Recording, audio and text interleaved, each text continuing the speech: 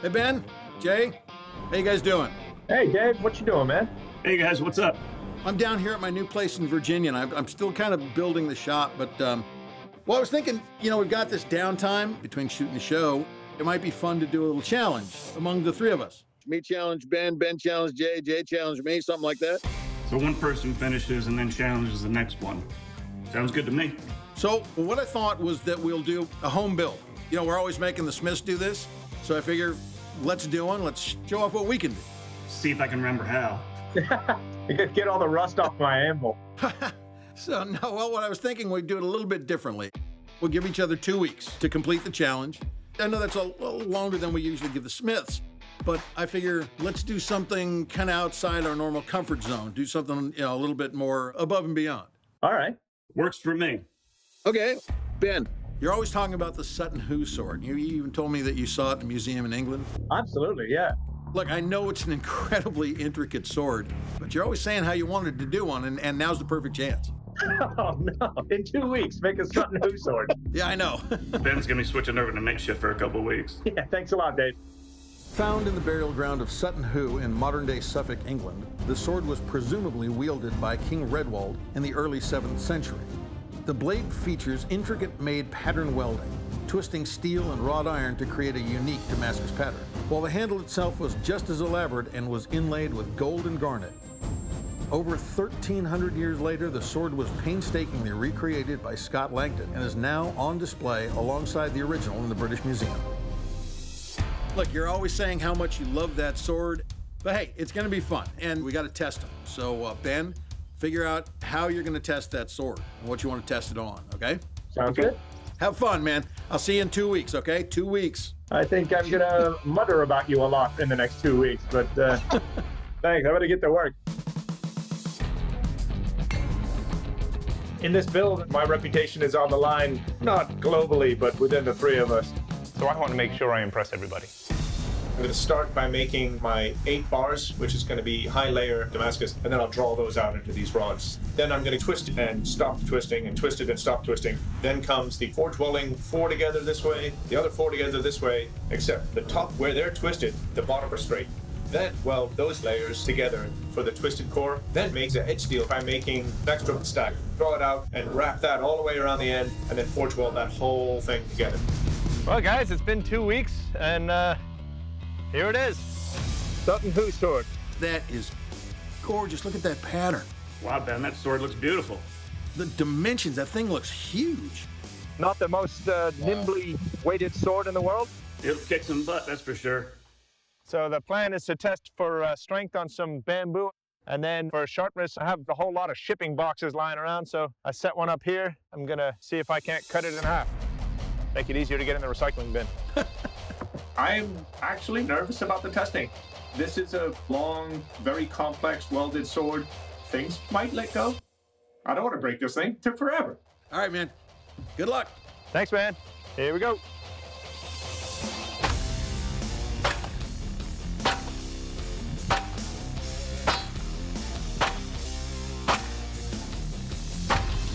Oh, man, that's great. The edge held up all right. Everything's still right and tight. So now let's see how sharp the thing is.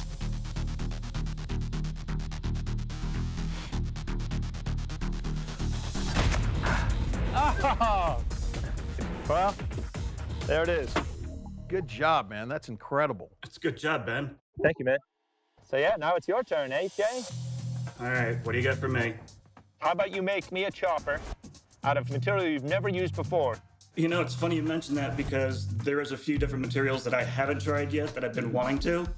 And then I want you to go like full Nielsen on this thing and test it as hard as you can on some of the most devastating test media that you have. I could do that. Because if I don't do a serious strength test, the fans are going to crucify me for all the blades I've broken and damaged. So yeah, I'm going to go hog wild on this thing, no doubt there. But I'm pretty sure we're all going to love watching this. All right, I'll get to it. Good luck to you, brother. I'm here in my own shop in Towanda, Pennsylvania. Ben did a great job on his weapon, and I'm planning on doing something just as good. I am fortunate enough during this home build to have my very lovely wife being my camera person and audio person. Your eyes are looking like they're up in the ceiling. Look down. I'm looking right at that little thing. I'm just telling you. I want a new camera person. She'll actually get to see what I do, even though we've been together for 11 years. I think just an hour in my shop in the whole 11 years. So Ben challenged me to use steels I haven't used before. So what I'm planning on doing is making canister out of drive chain and powdered steel, and then I'll peel the can off, slice it in half, and then sand mite it to a piece of 80 CRV2, which we've seen quite a few smiths use on their finale weapons, but I actually haven't had a chance to use it yet. Hey guys, it's been 2 weeks and I'm back. Hey. Hey, Jay. Did you have fun? I had a blast. So here's my sand mite chopper. It's just under a 13-inch cutting edge. The core is 80 CRV2, new steel for me to play around with. And I took some drive chain and made a canister Damascus, and that's what I clad on both sides of the core. How'd you like that Ultrex? The Ultrex is nice. It gives you really good grip. Cool. And I did a little work for a meat packing plant a while back, and they were nice enough to give me these lovely bison jawbones. I've got 2 of them strapped to the table over there. Well, that looks like some pretty brutal material, Jay. Good luck with it. Let's have some fun. Remember, Jay, it's not what your blade does to those bison bones, but what those bison bones do to your blade. Well, hopefully neither of them do anything to me. So we're about ready to chop into some bison jawbones, and God, I hope this thing doesn't break in half. I'm gonna look like an idiot. Well, that didn't work the way I wanted it to. It worked pretty good.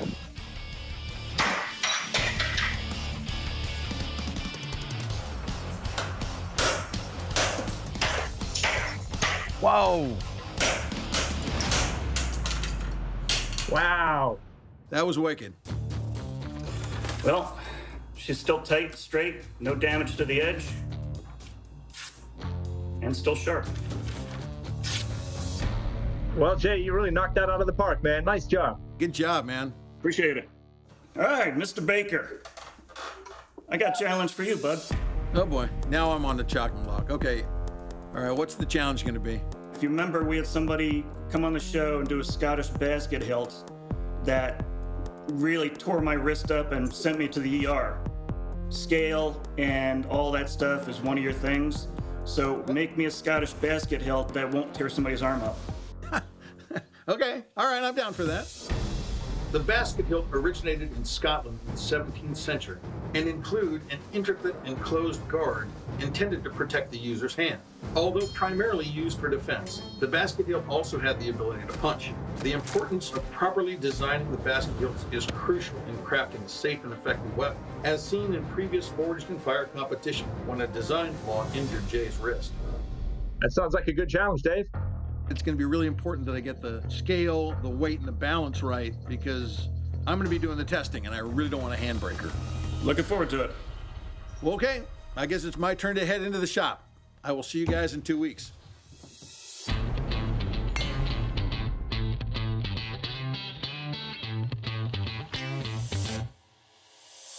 I'm here at my new place on the northern neck of Virginia. My barn there is my workspace. I'm about, 1/3 the way through building my new shop space here. So as though self-shooting from home isn't enough, I've actually got large pieces of equipment being delivered while I'm trying to do this. Jay has challenged me to make a Scottish basket hilt. My goal is to get this as historically accurate as I can.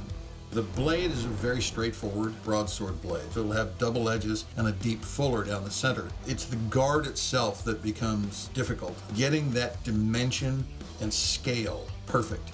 And as the historical recreation specialist on the show, it's important for me to nail it. All right, guys, been 2 weeks. Ta-da, there she is. Nice. Wow. Very nice. Jay, it's got a lot of protection of the hand and the wrist, but at the same time, it's not going to get bound up, so I'm pretty sure you'll appreciate that. And the blade itself is 1095 and 5920, 300 layers. It looks great. For my test, I've got a shield. Now, this shield's been with me for like 15 years. This is a veteran of a half dozen shows. And then to follow that up, I'll do a sharpness test on this fig branch that I just trimmed off. There you go. Good luck, brother. All right, so let's see how she does. Am I a little nervous? Yeah. Every time I swing a blade, it's something that you shouldn't swing a blade at. I get nervous, but at the same time, I'm excited. This is what I live for. This is what I love.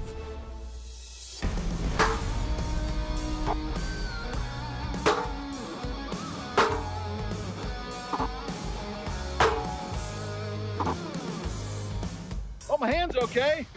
That's awesome. I like that. I was not expecting him to punch with that basket hook.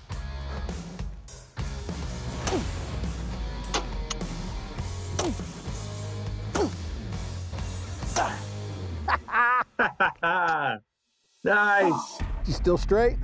It's got an edge. Like you always say, Dave, it's cutter. She did good. She held up. Nice job. Thanks. So hey guys, it was really fun seeing your work and seeing you guys test that stuff at home. I'm looking forward to doing it again if your guys are up for it. But that was a great challenge. Y'all did beautiful work. I'm really impressed. You guys take care. Later. Bye.